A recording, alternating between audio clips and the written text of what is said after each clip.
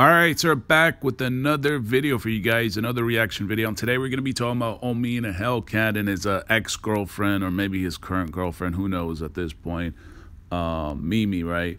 Now, they've been going back and forth.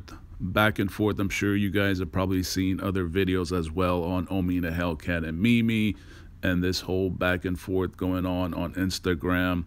On whomever is managing OMI's Instagram account. They've been publishing all kinds of crazy stuff about Mimi. Mimi's been responding. She really hasn't been responding all that much. She's trying to, I guess, keep her composure. There was a few times where she definitely had like some kind of meltdown, or she broke down in tears. I think I seen it probably like once or twice on IG Live, and after that she's just kind of like stayed low key. But I found the property, the OMI and a HELLCAT warehouse, and it looks like this property is owned by Miriam, which is Mimi. So it doesn't look like it's owned by OMI. You can see it right there, owner. I kind of blurred out. You see all that red stuff. This way you guys don't know like the property address or the parcel ID. And then here you have owner history. So as you guys can see, you got Miriam right there. She got the property in October 2020. The sales price was $220,000. $220,000. The property right now has an assessment value of $544,000. So, hold on, this is kind of interesting because it says sales date was October 20th, 2020. But I think when the FBI came, when they came and raided his house, it must have been before then. It was probably like 2019, I think.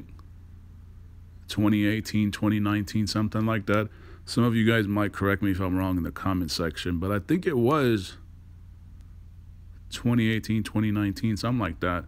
So where did, and remember when he first introduced her to us, he said that was his assistant. And then now, I don't know if you guys been keeping up. I captured everything that OMI posted on his story feed, so we might drop it in future videos and like shorter videos.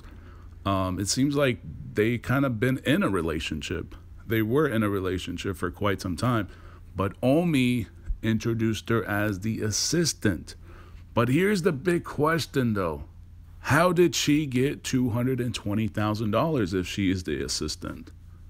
Like, where did this $220,000 come from? Did it come from OMI?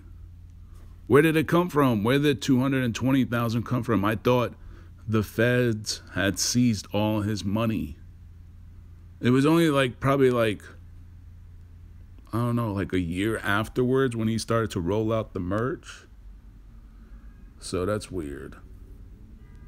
That's weird. But there's a lot of things that's kind of been weird about this whole situation between OMI and Mimi, and I never once believed that she was just the assistant, and now we find out she wasn't. They had some kind of relationship going on. Even I guess Michael's the one posting on OMI's account.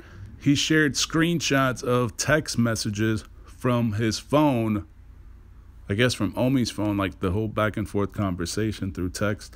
And it was dated 2019, and that was the same time he told you guys that was his assistant. So OMI lied to his own followers, to his own supporters. But as it stands now, at the time of this video, you guys can see clearly with your own eyes, she is the owner of this building. So unless she goes and transfers ownership to him, it looks like she's the owner. So she can sell the building. So now it makes sense why why I guess OMI, some people believe OMI's the one actually publishing this stuff. Others think it's Michael, because Michael's listed on the Instagram profile saying managed by Michael or whatever. But somebody has a lot of knowledge about this stuff to post it. But more importantly, there is, like, you can definitely see the aggression now because they really want this building. They really want that money. Like, now it kind of makes sense a little bit why they, like, there's been, like, so much publishing on the OMI and HELLCAT story feed about this building, and that his baby mom is going to fly in and she's going to go to this police department. She's going to go meet up with the lawyers. I mean, unless they kind of spin it off and say that it was money laundering, you know, that he gave her the money to go buy the building. And, like, I kind of, like, speculate, I kind of assumed there might be some of that shit going on, because when he said they were going to get married, I was like, is that just a way for him to funnel money to her so then they just don't take all the money? I mean, it is kind of a smart idea, but I don't think the feds are that stupid. Like I said, it still comes back to, how did Mimi get her hands on $220,000 if she was the assistant? And now it makes sense also. Shit, I think I figured it out. Now it makes sense because the videos are all deleted. They deleted the videos, so it was all the plan. It was all part of their plan. Because if you saw his videos right after he got raided, he said, "This is my assistant." So that was already proof right there on video. He said, "Mimi's my assistant."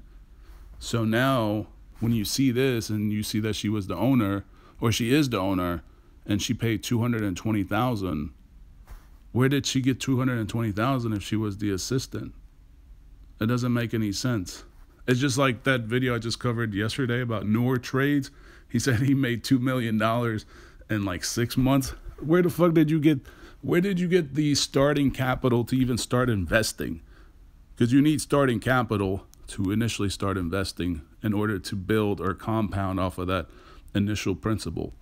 Where did she get $220,000 to buy a building? And at one point, Omi tried to tell us that she bought him a Supra as a gift, like right after they took everything, the feds took everything.